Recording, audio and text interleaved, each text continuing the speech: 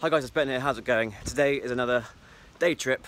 It's a lovely Friday evening in South London. Tonight I'm at Dulwich Hamlet against Hampton and Richmond Borough in a pre-season friendly. Dulwich Hamlet, another Isthmian League side. We went to Enfield the other night from the same division. So yeah, looking forward to this one. It's a bit of a difficult time for Dulwich Hamlet. They're obviously one of the more covered non-league clubs. I think everyone's pretty much heard of them. Everyone that's in any way involved with non-league knows who they are. Anyone who watches non-league or follows it knows Dulwich Hamlet. But they're going through a tough time at the moment. Their own future is in jeopardy because they know they need to upgrade their ground. The council won't allow that. So what I want to do is go and get a story. I want to go down there, speak to some fans, speak to some people that know what's going on, find out the latest, find out what the future really has in store for this club, whether the club's future is actually in jeopardy or whether it's just a short-term issue that can be resolved. Hopefully it can be resolved. Hopefully the council do the right thing and allow this club to build a new stadium. And it's such a big part of this community. Everyone knows this club. So let's go down there, enjoy some football. It's only 5 fans are getting tonight. Let's go down, enjoy the game, but it's really important that I find out what exactly is going on down here because nobody wants to see non-league clubs dying out. We need to support these teams. Let's see what we can do. So here we are in the ground. You can see the Hampton and Richmond team warming up behind me. Actually got recognised by the guy doing their 50-50 draw. So shout out to him if he watches this. Thanks for recognising me. I went on the forum beforehand and said that I'd be coming down to do this, so they're very welcoming. Some nice chaps, met a few of them down there. Unfortunately, no burger van tonight, which is absolutely devastating. One of the main features of this vlog is, and one of the main things I look forward to of an evening is the burger. But yeah, the burger bar's shut tonight because it's a small crowd. It's a last-minute friendly, so no burgers. Right, so seeing as there's no burger this week, let's just do a beer review, shall we? This is a Hamlet lager, so a local ale, poured from the bar. The main bar, it is actually open. The one over there is the one that's shut, so no issue. Let's have a look at how this one tastes. Pretty majestic stuff. £3.40 as well, can't go wrong. So let's give it an 8 out of 10. I think it deserves an 8 out of 10 for that lager.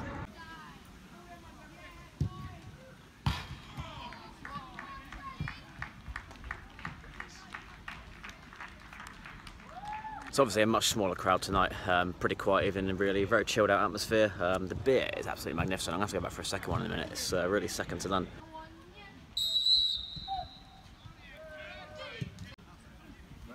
Sam, take it, Sam!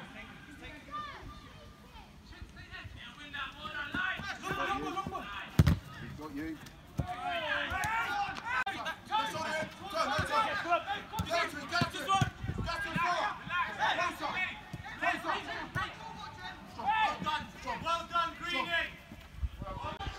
I'm going to take the ultimate risk and go and get another drink during the game. We saw on Tuesday this was a big mistake. I missed a goal, so hopefully this time I don't. But that Hamlet lager deserves another one, so let's go get another one of those.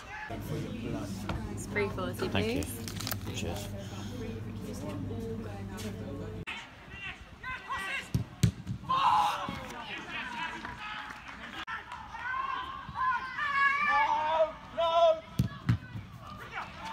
No, you.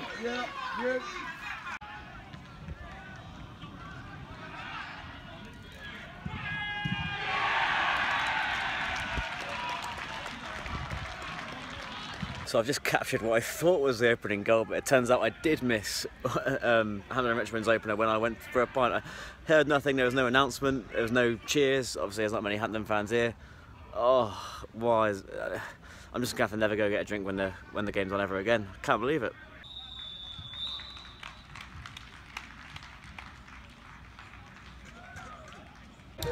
So I've got Dave here. Dave, what do you make of the game tonight? I think it's not a bad night. It's quite exciting night. It's a last-minute hastily arranged game, so we haven't really got the massive crowd down here tonight. A decent little turnout nonetheless. Yeah. Did you used to follow a Premier League club and you've kind of made the move? I used to follow Man City before I came here. So was it when City got all their money that you thought, you know what, this isn't for me? It was sort of like at the time when we got all this money, we were buying all these amazing, exciting new players. We were like, oh, this is amazing. Then it sort of went corporate. I've been coming to Hamlet about 10-15 years. Was a Cardiff City fan, and then kind of got more and more fed up as the team grew bigger and bigger. The all seating didn't please me at all. You can't bring booze in. It became less and less fun. And the final straw was when we got taken over by Vincent Tan, who decided he liked red better than blue, and he kind of didn't like the kind of bluebirdness of the badge. Turned it dragon, and that for me was the final straw. Yeah.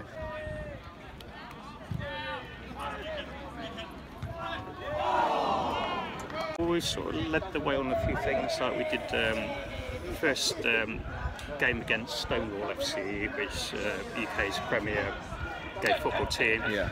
That was sort of groundbreaking down here, and it got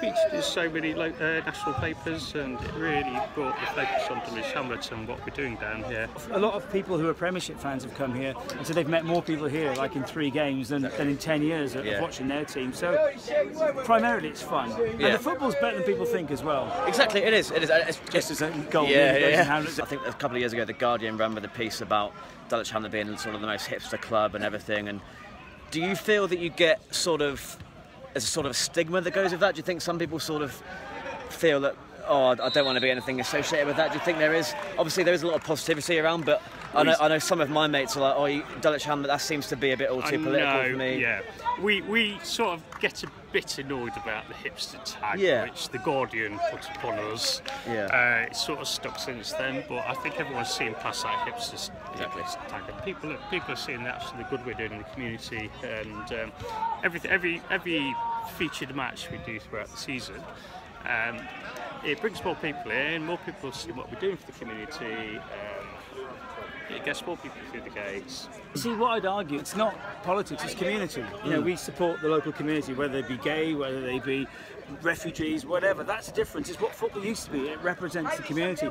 And it's this kind of a lazy tag, because we happen to give a shit about the community, we must be hipsters. And if you look around, left-wing activists. I mean, this guy here, he's not a hipster, that's for sure. There is No hipsters. But no, it's a lazy tag, and it's, it is. Yeah. No, I started coming because it was fun. I could bring my mates down. It was easy to get in. You didn't have to queue. Didn't need tickets. Didn't have to go online to get tickets. So it was more fun, and you could have a drink. It was laid back. And, I guess for some people the politics is something that's important. You want it to represent the community, not just a load of blokes. And a lot at this level of football, it's mainly middle-aged blokes. Yeah, and obviously on the pitch, 3 playoff spots in a row, no promotion yet. What's sort of the ambition for this season, do you think? Well, it's kind of tricky. For me, it's kind of weird. I kind of want us to win but not get promoted, because we've only got 1 more league to go. Then after that, you can't drink. I wondered about that. Yeah, the rules. So you go Conference South or whatever it's called now. You can still drink, but then you kind of, because you've got bigger clubs who've come down, you sometimes get segregation. Yeah. And you get kind of more stewards that are more in your face. So do you think you'll grow up this season? Do you think promotions? Wow. On the horizon?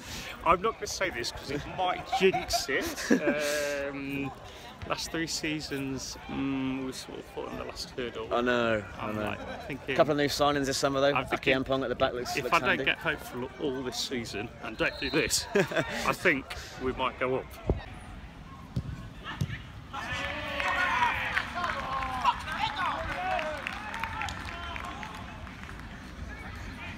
Almost missed that goal. I've just come out of the toilet, just come around to the other end just to sort of have a little chat with you guys. So yeah, Hampton and Richmond take the lead 2-1. But yeah, great to talk to Mike and Dave. 2 genuinely really nice guys.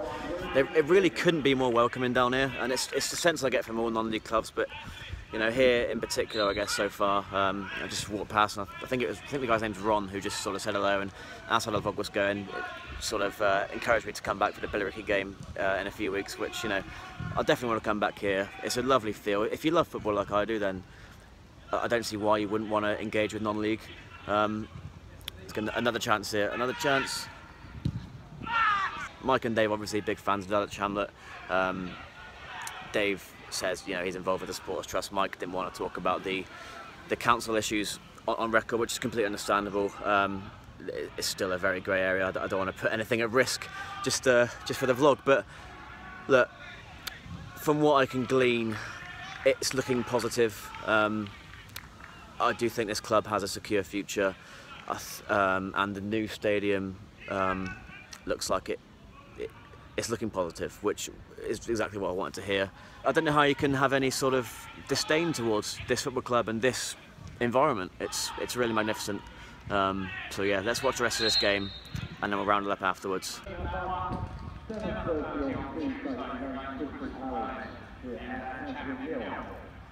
So yeah, full time here, 2-1 to Hampton and Richmond. A few Hampton and Richmond fans actually came out to me for a quick chat. So they didn't want to come on camera because they're camera shy, but yeah, shout out to those guys. I will post this on the forum so you guys can watch this, and hopefully I will make it down there quite soon. But yeah, decent game tonight. Not a thriller, but as the Hampton and Richmond fans just said, don't treat this as what non-league's normally like. Obviously, if it was a league game, all the stands would be full, they'd be chanting and all sorts. But no, a good night.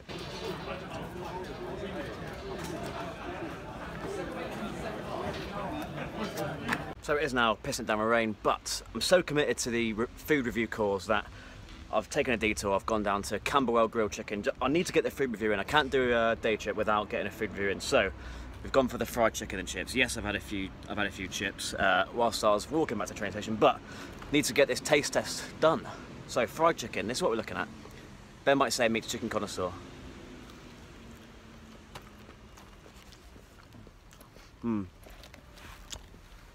You know what? Not the worst chicken I've ever had. Plenty of flavour, quite spicy, which is exactly what I'm after. So, what should I give it? I'm going to give it a 7. I'm going to match the Enfield score. A, because there was nothing at the ground, which I know can't be helped. It's a last minute friendly, but I've had to walk about 15 minutes for this and I got lost. So, what can you do? But the chips are good, not too potatoey, which is a key criteria, and the chicken is spicy. I'm going to enjoy that on the tube, embarrassing myself eating in front of all the people on the tube, but got to get back home, got to get back to Stratford. To sum up, good night. Hope you've enjoyed this vlog. I feel like I've given you some insight into non-league fans and how they, why they fall in love with this sort of level of football, why they become disenchanted with Premier League football. It's not something I anticipate that's going to happen to me, but I certainly appreciate their story. Hope you've enjoyed this video. Please do subscribe to my channel for more of this sort of stuff. Follow my other socials too. It's Ben Might Say on Twitter, Instagram, Snapchat and Facebook. Thanks very much again. See you next time.